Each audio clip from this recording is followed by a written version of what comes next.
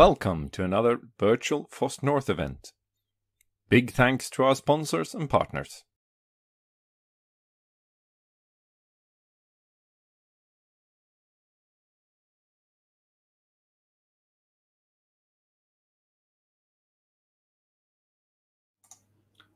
So welcome back, everyone. It's time for our next speaker. Simon's here.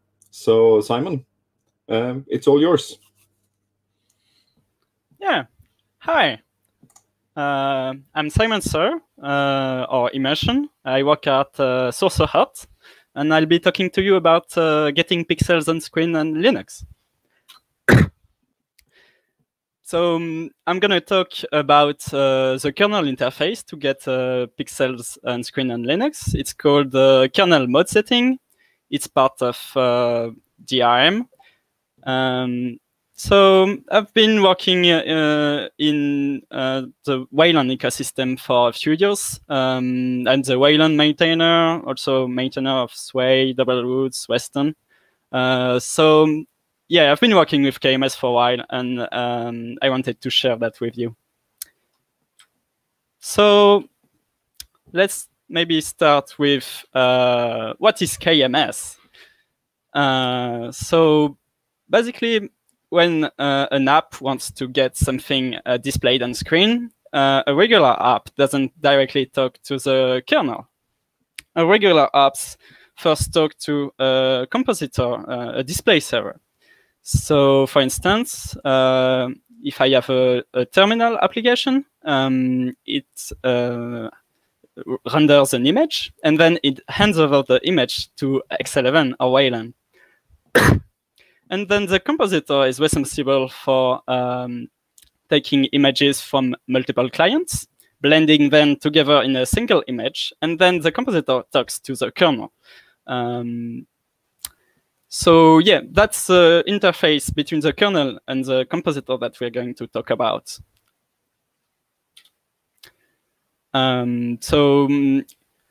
The compositor here is user space. It's running in user space, and it will hand over images to the kernel via the KMS API. KMS has a common code, but also has a driver-specific code. So, for instance, the i915 driver will drive GPUs produced by Intel. There are also drivers for other vendors, AMD GPU for AMD, and so on and so forth. And the driver will be able to directly program the hardware. So what's nice about KMS is that it's a unified interface. So you don't need to write driver-specific code, basically. You can write code that works on any GPU. And you also get very low-level control on the GPU. So if you want to do to have a lot of control and to be able to take most of your GPU, that's how you can do it. So yeah, why use KMS? The first thing I'd like to say is that don't, because when you're writing a simple app, you don't really need to use KMS. If you're writing a calculator app, a terminal app, a video player, you don't really need to talk to KMS. You need to talk to Wayland or X11, and that way the compositor that can do the work for you. But there are a few use cases where talking directly to KMS is desirable. So the niche use cases I'm talking about here is when you want to have a program which has exclusive access to output devices. So on screen, you only see this particular program.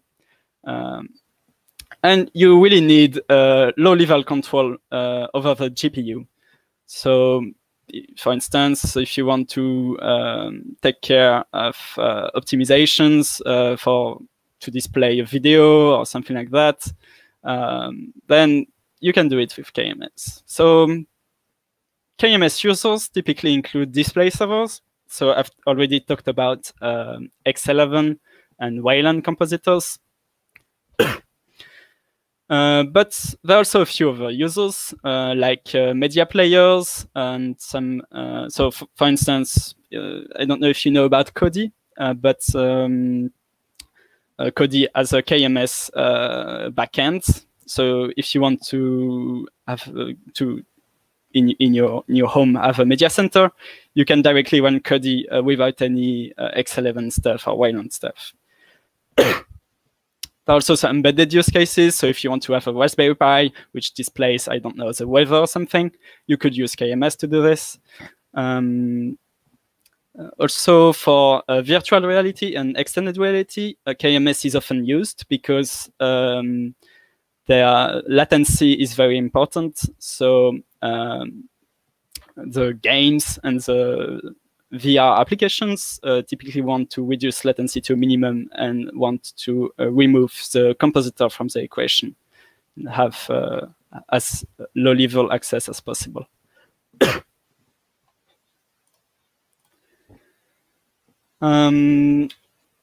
Yeah, so why should you learn about KMS? So the reason I personally learned about KMS is that I was interested in learning how it works under the hood. But it's also useful to contribute to existing projects. For instance, if you want to contribute to Wayland compositor or to Kodi, or I don't know, anything like this. And if you need to write a new program described in the use cases I just talked about before, then you can you also need to learn about KMS. So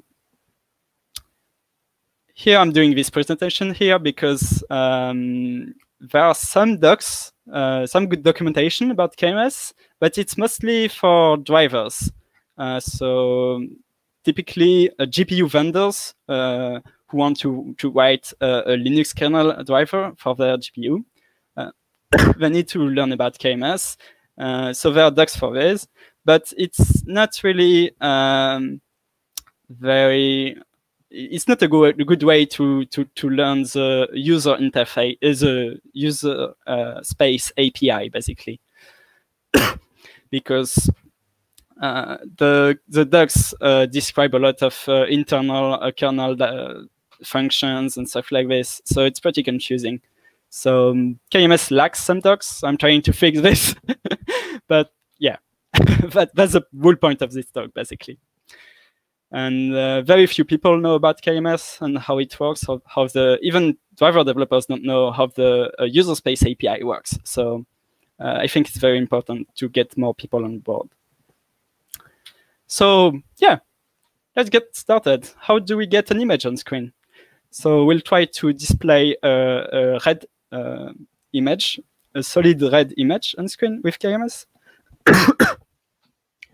I won't care a lot about legacy APIs.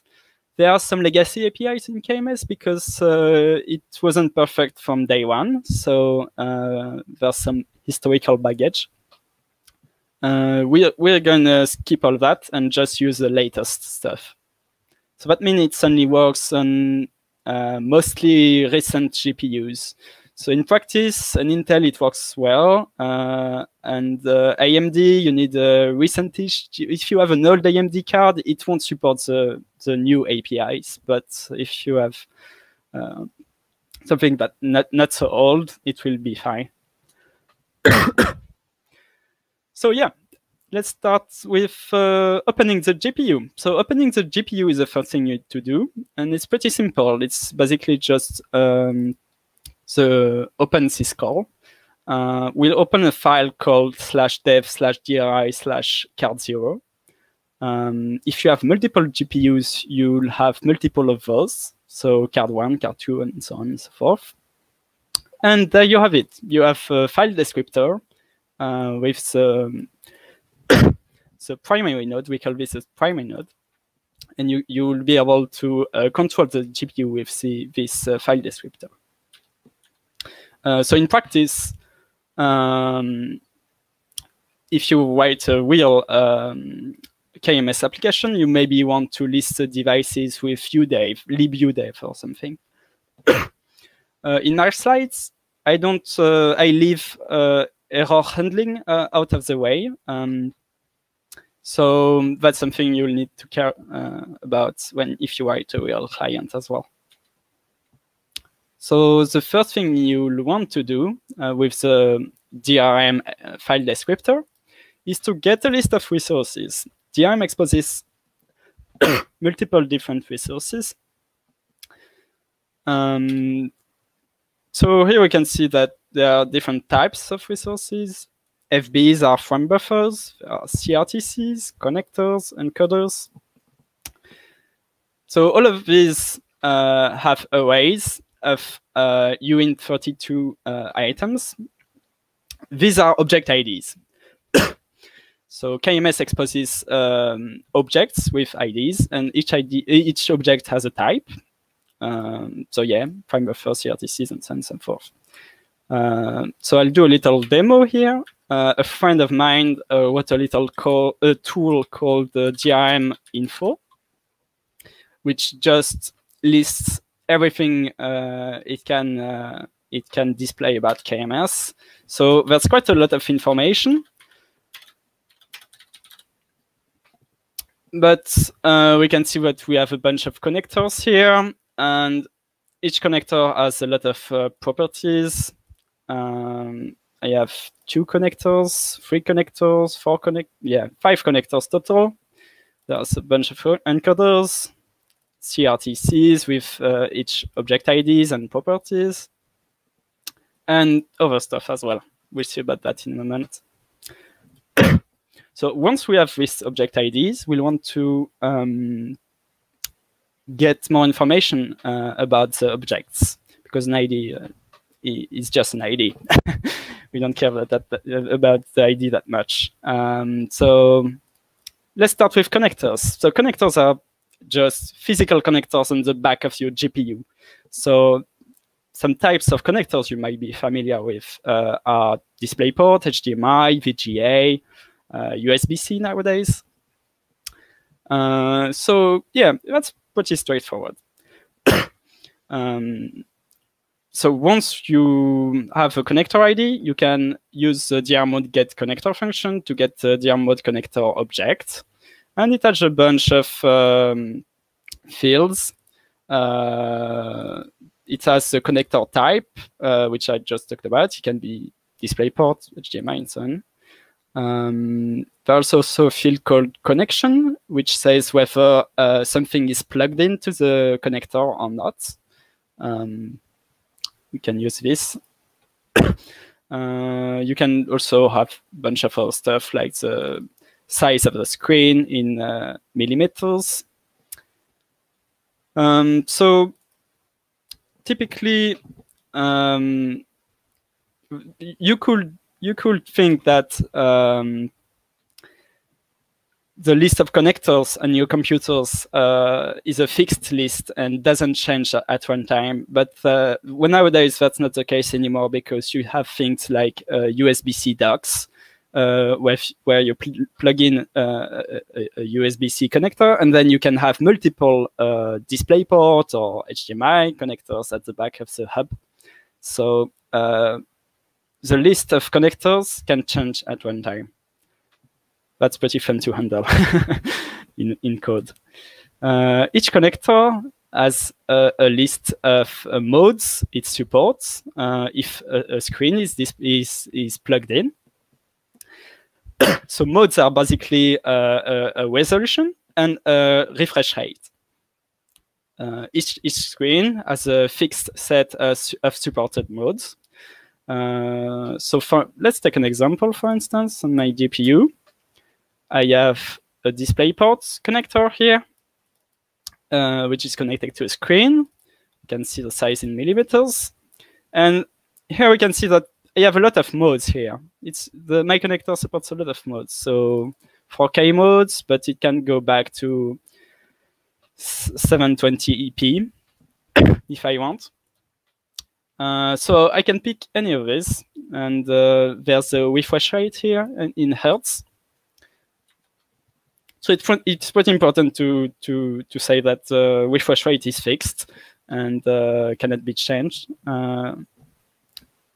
Also, if you want to switch from one mode to another screen, you'll probably get a black screen during a few seconds during the mode set operation. So you don't want to do that a lot because that's not very good user experience. Let's see if I can write a little KMS client that just lists all the modes supported by my connectors. So I can use DRM mode get connector function I talked about earlier.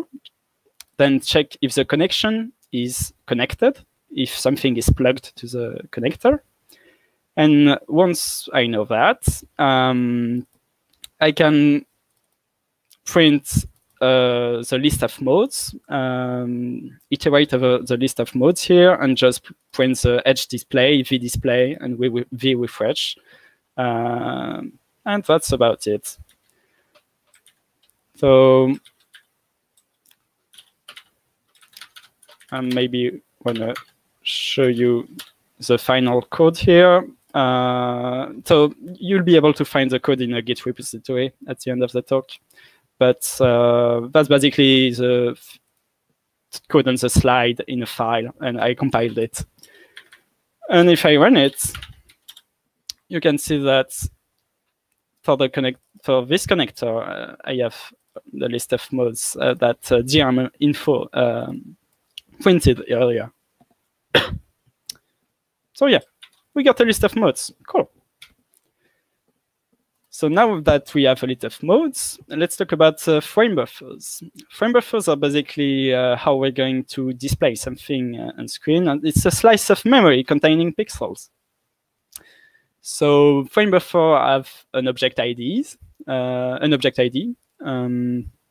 also have a width and a height. This pitch here, it's also sometimes called the stride. It's the number of bytes in each row of pixel.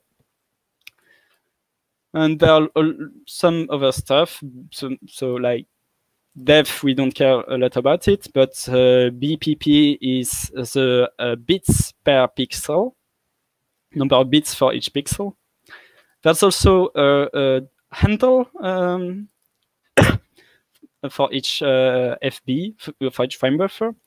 So the handle is a driver-specific handle, and it's separate from the frame buffer ID. And it will be used to import a frame buffer into KMS, because KMS can't directly allocate buffers or anything like that. We're going to use something else, and then import the frame buffer into KMS, get a frame buffer ID. To import it, yeah, we're going to use this handle. So frame buffers, they also have a format, and the format describes how pixels are laid out in the buffer. So there are a bunch of different formats. The list can be found in drm4cc.h. Some very commonly supported formats are XRGB 8888 and ARGB 8888. So what does this mean, basically? How to interpret this DRM format? So let's take, for example, the color 112233. So the wet component set to 11 in X, J component to 22, and B component to 33, and then alpha component set to completely opaque, so FF. Then how do we express this color in these two formats? So yeah, let's start with ARGB 8888. So the first part here describes the order in which the components are laid out in memory. And then the second part here with the 8888 describes how many bits per components there are. So here we start with the A component, so alpha component, with 8 bits, sorry. then the red component with 8 bytes, J component with 8 bytes, and B component with 8 bytes. But you might notice that in the bytes I wrote here, the A is at the end here. That's because there's a little gotcha.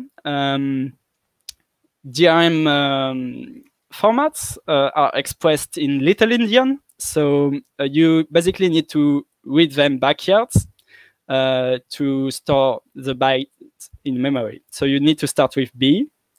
B is 33, and then J 22, and then R 11, and then A FF. So yeah, need to be a little bit careful about this, and also other formats like OpenGL formats are in Big Endian. So you need to have a mapping table which takes care of the mapping from DRM formats to OpenGL formats. So these are pretty simple formats. There's another example. There are also some more complicated formats. For instance, XRJB 2101010. So X means some bytes are not used. So here I have 2 bytes at the beginning that are not used. Then 10 bytes. Here I have two bits that are not used. Then 10 bits for R and 10 bits for J and B. There are also some more complicated formats, YUV and multiplanar formats, but we're not going to talk about this yet. Okay, so now I know about formats and I know about DRM formats. So we're gonna see how to allocate a frame buffer. So we're going to use something called DRM dump frame buffers. So to allocate a dump buffer, so dump buffer I call this way because they are pretty simple. Pretty inefficient, but pretty simple. So we're going to start with that. I'm going to perform manually an IOCTL called create dump. I'm going to pass the width and the height of the frame buffer I want to create, and also the bits per pixel. So if I want to use the DRM format XRGB 8888, the bits per pixel is 32. So once I've performed this IOCTL, I get back a handle, a stride, and a size.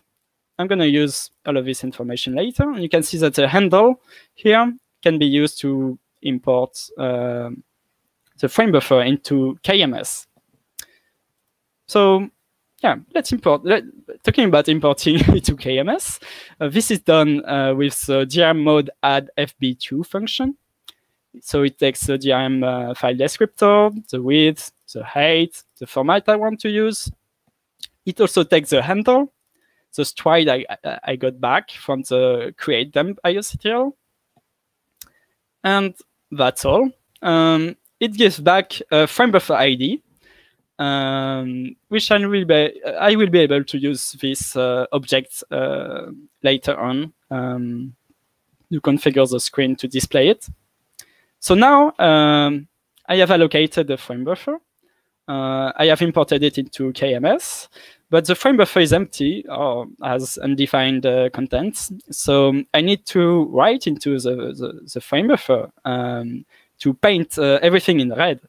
So I'm going to use an IOCTL called map dump. So this IOCTL takes a handle and gives back an offset which can be used in mmap call with the DRMFD. So yeah, it's a lot of boilerplate, but the end result is that I get a data pointer. So it's just a regular pointer. It's a slice of memory. I can just write into like any other memory and just write pixels. And then they will be copied to the GPU automatically. Okay, cool. So I have now a frame buffer. I can paint it in red by writing into the data pointer. And I also have a frame buffer ID I can use. So how can I use this frame buffer ID to display something? We are going to need to talk about a few more objects. So we already talked about frame buffers and connectors. We need to talk about planes and CRTCs. It's two other types of KMS objects. And basically, the pixels will flow from the frame buffer to the plane, then to the CRTC, then to the connector, then to the actual screen. So you might be wondering, why do we have these two extra objects? Why can't it be more simple? And why can't the pixels flow directly from the frame buffer to the connector?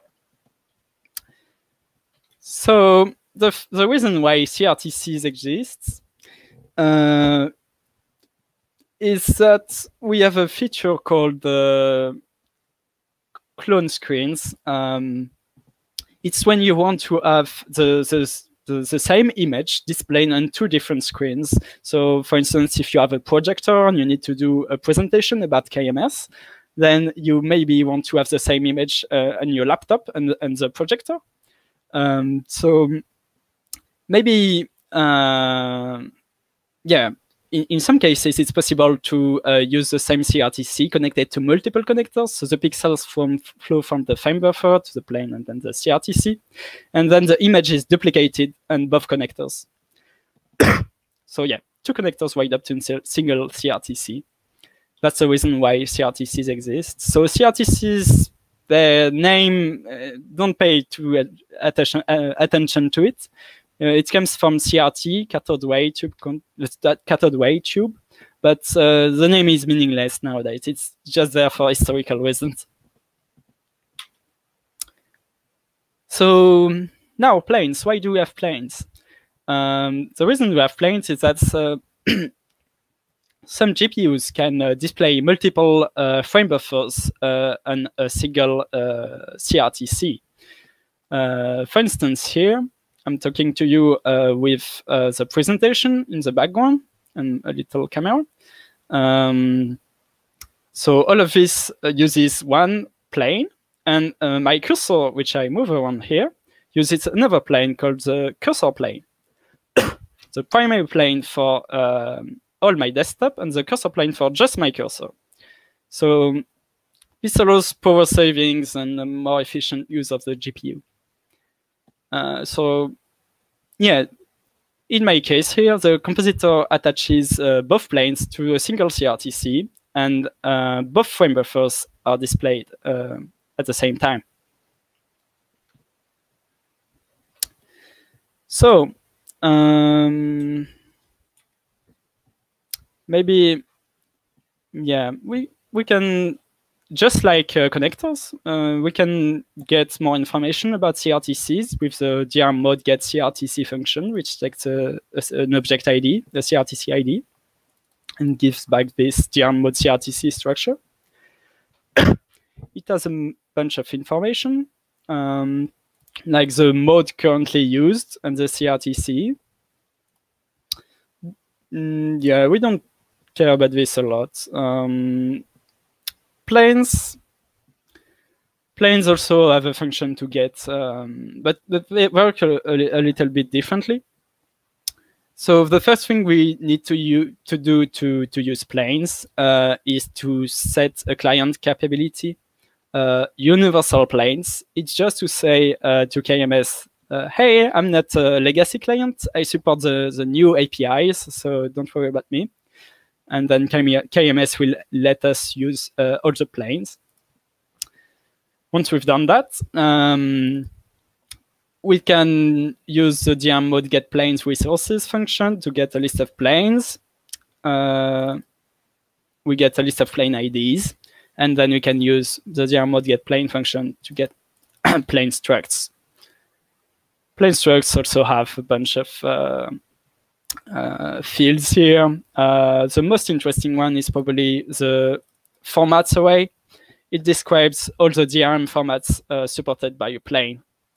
So, for example,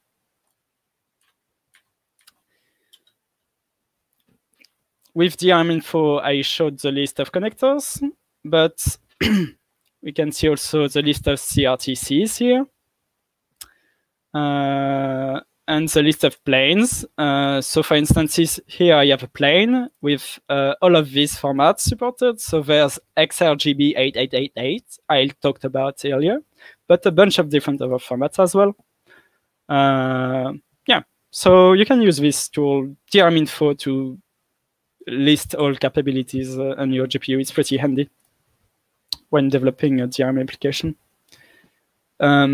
So we've talked about a lot about reading some fields here from the DRM mode plane, DRM mode connector, DRM mode CRTC structures. But how do we change those?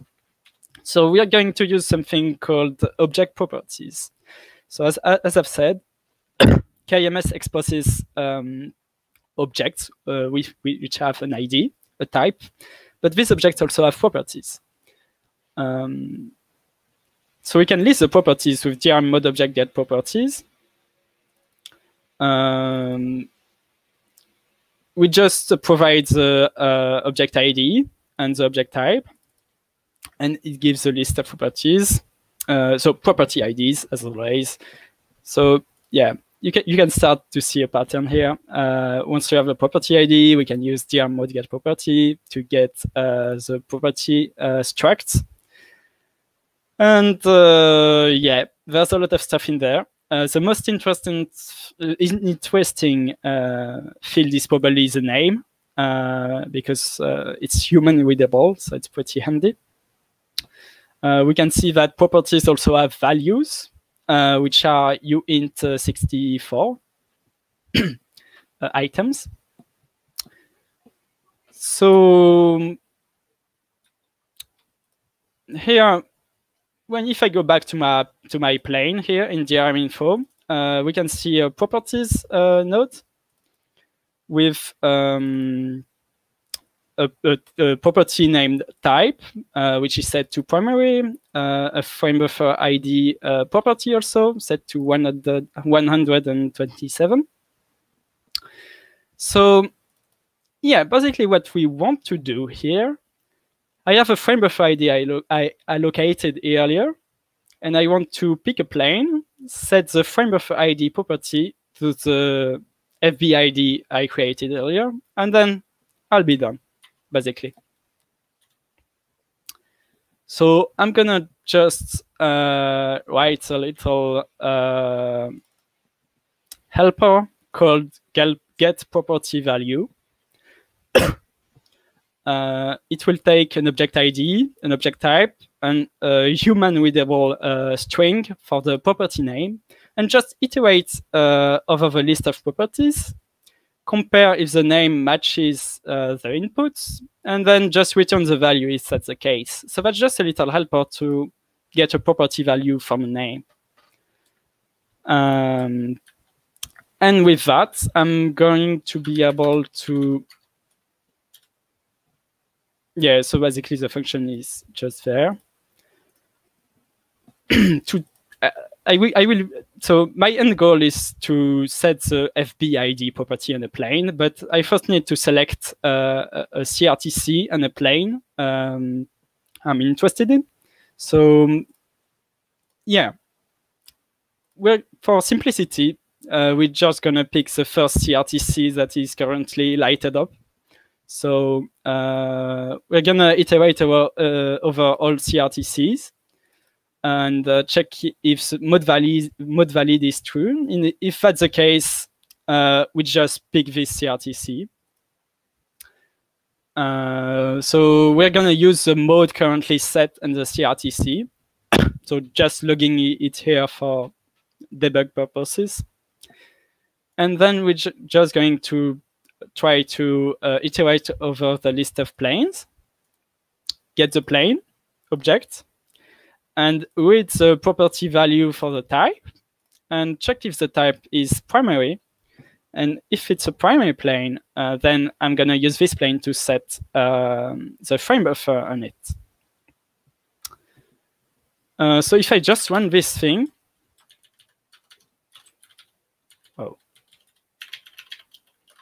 I can't type apparently.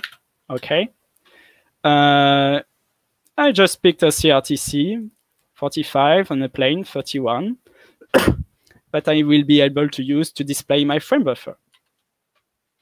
So I should have now almost all the tools I need. The only missing piece is how do I set the FBID property to change it to my the FBID I allocated. So I'm going to use something called atomic commits. But you might be wondering, atomic commits, why is there atomic in there? Because that could just be a function that just sets the frame buffer to the one I want, to the frame buffer I want, and I'm done with that. So actually, that's how the legacy API worked, but it had a few issues. For instance, if I wanted to update the cursor plane, so when I move the mouse, sometimes it moves over. So it moves and it can change the cursor icon also. So the compositor might want to do both at the same time. So when using the legacy API, there was one request, so one IOCTL to set the cursor plane frame buffer, and another request to move the cursor. So the compositor will do one and then the other. And the issue is that the monitor reads at a very fixed refresh rate the CRTC image, the CRTC output. So what might happen is that the compositor sets the cursor plane frame buffer, then the monitor reads the image, and then the compositor moves the cursor. And I end up in the situation where the cursor hasn't moved yet, but has already changed the image. So that might not be a big issue for cursors because it's not that important for cursors. But as you could see, there are a lot of other object properties. So if you want to change a lot of properties at once, you might end up in a bad state. A state where something part of the image is new and part of the image is the previous image. So that's not great. Another issue with legacy APIs, so having two requests, multiple requests to change each property, is that sometimes the KMS can say the GPU is not capable of doing something. So for instance, if I set a plane frame buffer, KMS might say, okay, that's fine. And then after, if I try to move the plane, KMS might say, I can't do that. And then if I'm in the position of the user space here, it's a little tricky because I need to fall back. I need to handle this gracefully. But already I've already set half of the states, and half of the states couldn't be set. So I need to roll back the plane frame buffer to the previous one and then try to do something else. But that's pretty involved. So when something goes wrong, it's not easy to roll back to the previous configuration. So atomic commits fix this by providing a request to set multiple properties at once in an atomic fashion, all at the same time. So a request to set the plane frame buffer and move the plane at the same time. And then this fixes both issues I talked about just earlier. So in practice, atomic commits are a list of properties to set an object. So I'll say on this object, I want to set FBID to this value, and I can add a bunch of these. So how do I do that in code? The first thing I need to do is set the atomic client capability. to say to the kernel, hey, I support the atomic interface, no need for legacy things.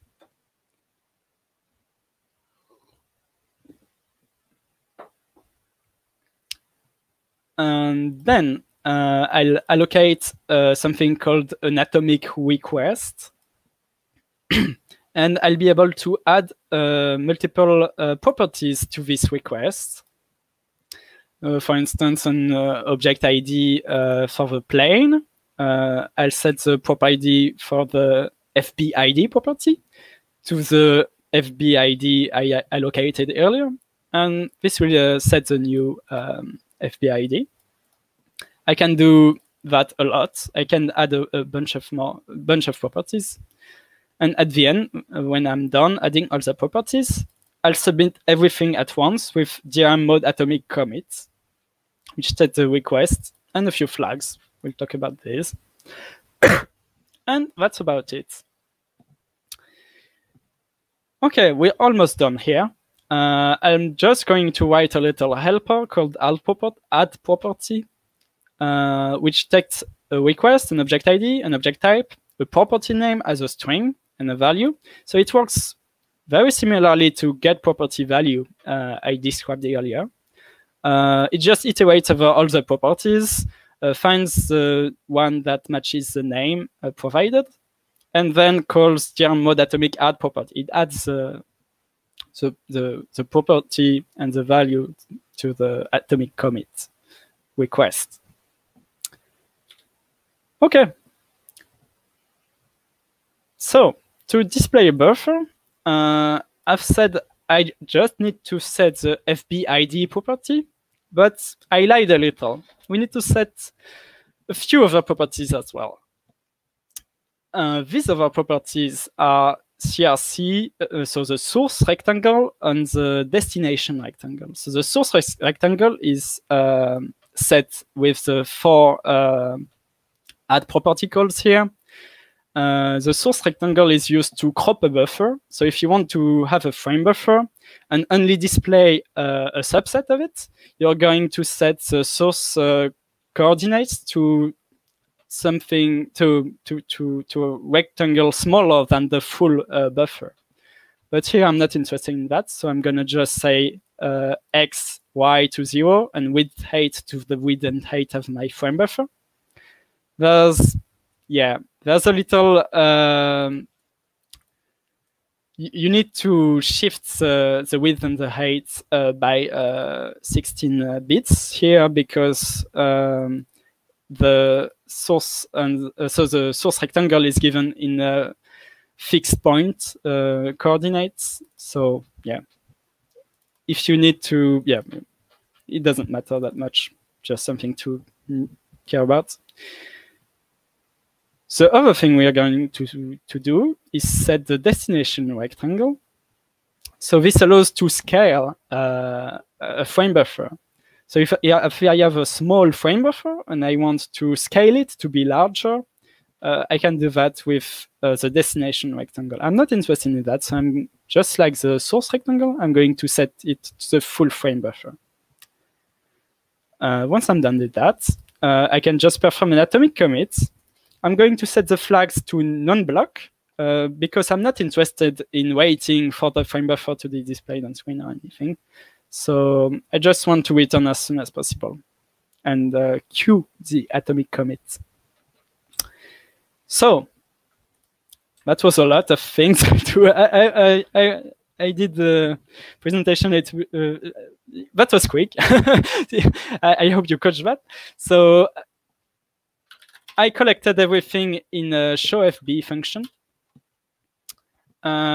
So yeah, basically it's all the code in the slide just in a single function. Get property, value, add property. There's the code from earlier to select the CRTC and the plane. There's the code from earlier to allocate the buffer and to create the memory mapping. I've added some code to fill the frame buffer, to write to the frame buffer with solid red here, BGRX, and R is set to FF, so plain red. I'm just copying the pixels to the buffer here. And then I submit the atomic commit with the FB ID set to the FB ID I got earlier.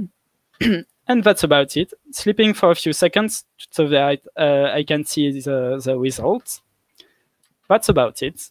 So I have a camera here set to my demo computer.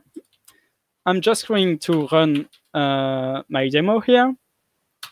We can see that it allocated the FB and used the CRTC 45 and plate 41. And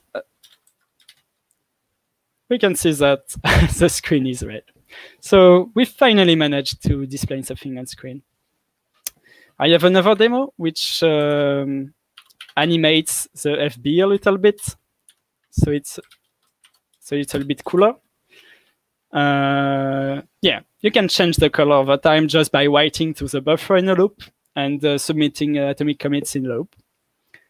Pretty simple. I don't know if you can see it here, but there's a lot of there's some tearing. So basically, there's some mismatches. Sometimes the colors are mixed a little. That's because it's completely missing any synchronization. So we need to add some double buffering in there to be able to fix that. But I won't have time to talk about this. Yeah, there you have it. Red screen with KMS. So there's a lot of other stuff to do with KMS. This was just an introduction. So there are a bunch of other objects we need to do, and to perform a mode set, it's a little bit more involved. You might also want to handle page flip events, which say when a buffer is finally displayed on screen. To prevent tearing, you might be interested in double buffering. You might also be interested in hot plug events to know when a new screen is plugged in or unplugged. Atomic test only commits allows to query some if hardware supports a particular capability or not. And you might also be interested in integrating with OpenGL to draw, because drawing with dumb frame buffers, it's good for demos and for simple cases. But to take advantage of the GPU, you likely want to use something like OpenGL to draw stuff on screen. And there are also a bunch of other things you might be interested in. I just put it there if you want. Also demos, you can find it in a Git repo. There's also a few other resources about KMS. DRM info, the tool I talked about, is available here.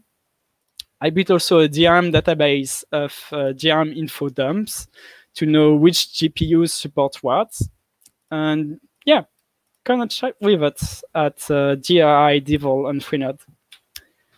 That was it. So let me know if you have any questions. Thanks a lot for the talk.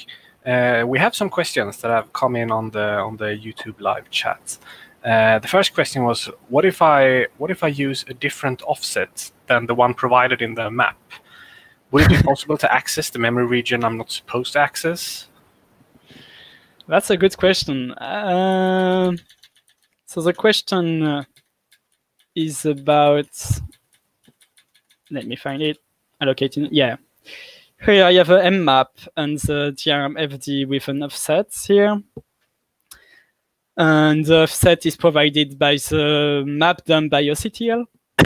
So I think it will just fail, but I haven't actually read the code, so I'm not sure.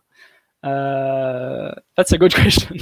I should read the code for this mapdum function in the kernel and find out. I don't know.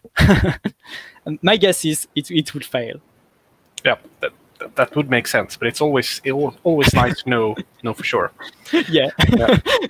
A second question was, what was it that made you look into learning these APIs? Are you working with VR or something like that promoted the interest? So I originally worked on this because I started getting interested in Wayland. So I started contributing to Sway and WLWoods. So WLWoods is a library to write Wayland compositors, and it uses KMS. So I just wanted to improve WLWoods. So a friend, Scott Anderson, wrote a lot of the KMS stuff in WLWoods, but I eventually needed to change some things. All of this was pretty obscure at the moment, at the time. So yeah, over time, I just learned more and more about KMS, and finally got to the point where I am now. But yeah, it was pretty difficult to get there. Since then, some new resources are now available, like the Scott Anderson DRM doc and Daniel's KMS quads. So maybe that helps. But yeah, we definitely need to improve docs again, once again. So yeah, the reason was WLWoods. It's the usual case that you started with something small and then you just got in deep. Yeah, yeah. I can relate. Then there was a question: which repository contains DRM info? But that's the one shown on this slide, right? Yeah, you can just click on this link, and then it will. Yeah, it's pretty simple to build. Yeah, just try it. And we'll make sure that the slides are available later on the foss-north website as well. Cool. All right, I think that's all the questions we had for this talk. Thank you very much, Simon. No problem. And I'll hand over to Johan. Yeah, big thanks. We will have another 9-minute break, and I'll see you at 11. Thank you all.